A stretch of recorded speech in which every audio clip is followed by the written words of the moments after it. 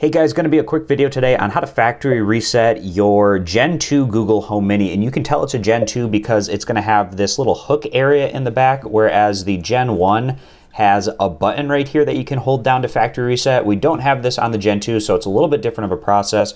First, what we want to do is turn off the microphone. The mic's off.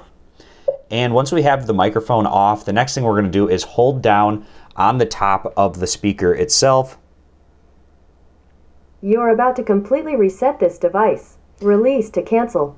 So holding it for about 5 or so seconds. After you hear that ding, you should be able to take your fingers off at that point, and eventually it'll go into its reboot phase, and that's when you know that it's being factory reset.